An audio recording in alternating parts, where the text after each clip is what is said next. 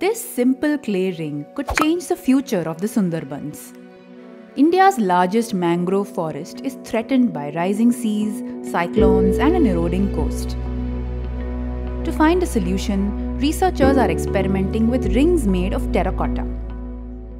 These rings are used to trap silt and reduce erosion along islands in this landscape governed by the tides. These hollow clay rings are placed in a grid along embankments, and they trap silt every time the tide rolls in. Over time, the sediment builds up, raising ground level and stabilizing the shoreline. Studies show that in just 16 months, the rings collected enough silt to outpace the rate of annual sea level rise by 2 to 3 times.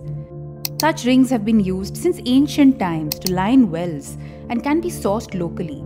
They are cheap and require no maintenance. At some sites, mangroves took root in the rings while oysters colonized others, both unexpected bonuses. But here's the catch. So far, the rings have only been tested on stable mudflats. They are yet to be tested in areas where there is active erosion and against extreme weather conditions such as cyclones. However, researchers see it as a promising start. Have you heard of other innovative solutions against climate change? Tell us in the comments.